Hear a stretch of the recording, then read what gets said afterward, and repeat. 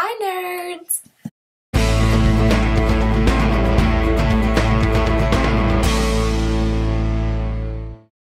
So, this is my 4th video and I wanted to do something a little bit different. I actually wanted to show you how to make something. I've made several of these little things with my comic books and Mod Podge and paint, and you can hear stuff rattling around in here because I keep all of my USBs and stuff in there. So it's kind of cool because, you know, it functions, but it's also like really cute and it's really fun to do actually. So I'm going to show you what you need. To start off with, obviously you need something to put stuff on. This is actually a little jewelry box. I got it from Walmart. I think it was about $3. Second, and probably the second most important, Mod Podge. This is kind of a funky little bottle because I've used it a lot. I'm almost out. But it's really fantastic stuff. It's amazing. And be sure and you get the gloss one. You're going to need a paintbrush to put all your glue on with, your Mod Podge. You're going to need scissors because you're going to have to cut up comic books. So speaking of comic books, be sure when you get these to get either more recent ones or just make sure they're not collectible. Whenever I buy these, I always get online and make sure that they're not worth anything, because that would suck if you jack up a new comic book and find out later that it's worth like $3,000. So, like I said, I take these, I get online and I check them out, make sure they're not worth anything. If they're not, go ahead and you're going to need your scissors. You're going to start cutting out whatever you want out of these. I always look on the cover for my favorite characters, because it usually means obviously they're going to be in it more and featured more. Anyways, we're going to start by opening glue. Oh, it worked that time.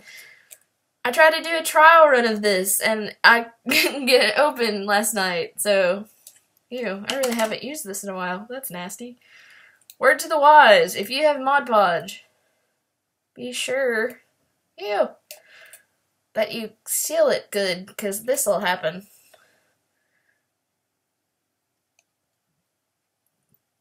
Oh, gross! Okie dokie then.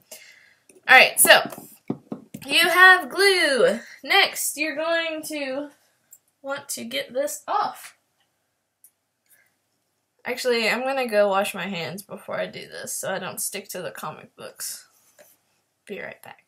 Alright, so now that you're all clean and have all your supplies laid out, next we're going to start by cutting up comic books. Preferably ones that aren't collectible. So, pause. Another good tip, if you're looking for comic books and you're buying comic books, again, usually the newer ones are the glossy, and I don't think I have any of the other ones on here. I think all these are gloss, but they go on a lot better. I have another thing up here that has just the old school print, like newspaper print. They still work good, but they tend to like wrinkle more, and they don't have as much color pop, which I don't like that as well. So if you can find the glossy, I highly recommend getting the glossy. Boom.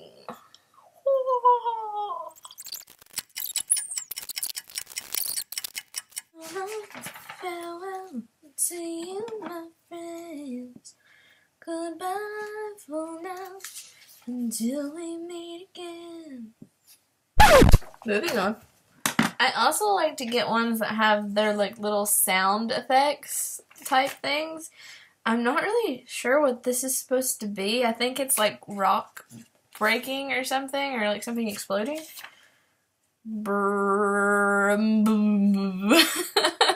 I love these. So these are really cool to put on there too, especially down the sides. I think they're a lot of fun.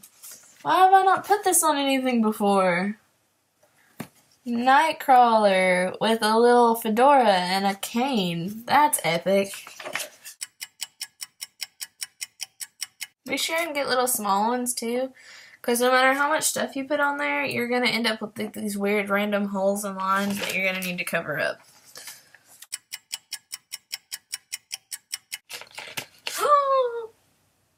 I cut off Wolverine's toes. Sorry, Wolverine. Now that you have the ones that you may or may not use on there, you're going to take the ones you really like and start positioning them and cutting them to fit. I'm really digging this one, I think. I'll use it somewhere. That's pretty cool. And you can do cool stuff too, like if you really want to take the time. I probably won't on this one because I don't have a lot of time today. But you can cut out like the fingers and stuff. So like if you overlay them, then when I do something like this one, her fingers will like kind of edge into this side of the comic, so it actually looks like it's all one flowing piece. So that's pretty cool if you have time to do that. Now on to the next part. You're going to have to kind of separate things out and see what you want where. What I like to do, let me stick this up here so you can see it better. I like to kind of lay it down, and if it doesn't fit, just kind of lay it where you want it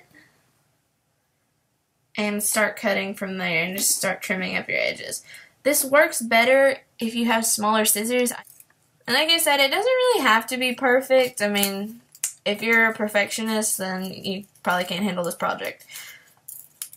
But if you're just going for something fun and cool, then you should be fine. So, once you get that going, you're gonna want to do your glue. Alright, now, you're gonna have to take everything back off, but kind of remember a general idea of how you had them placed. If you want to replace them down on your desk or wherever your workspace is, that's not a bad idea.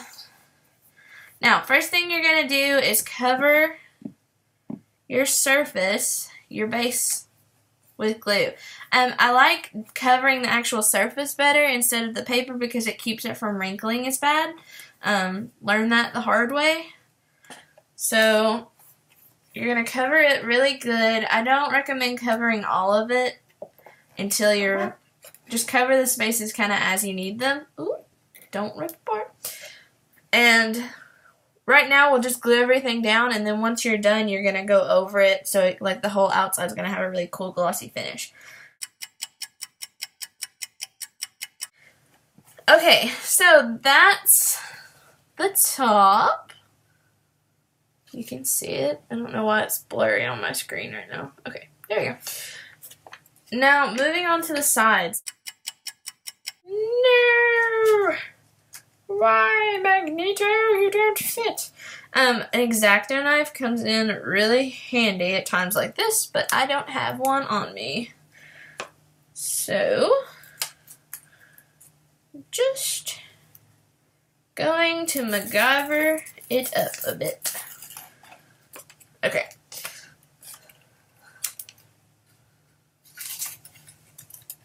Just kidding. Growing up, I always wanted Rogue's hair so bad. Like, I was bound and determined that I was going to dye my hair. But then I realized I have curly hair, and if I dyed my hair partially white, I would kind of look like a swirled ice cream cone. So that kind of nipped that dream in the bud. On these edges, I did on mine, my first one, I covered them in comic book. But if you want, you can also paint them, because I did that on another one of mine. That's a little lip is actually painted yellow. So that turns out pretty cool because it's another pop of color. So that's another option. Okay. Now that that's all done, we get to do the fun part, which is covering it all in Mod Podge. And you can kind of see what it looks like. It's like a giant comic book. Ah! So much glue! So much glue!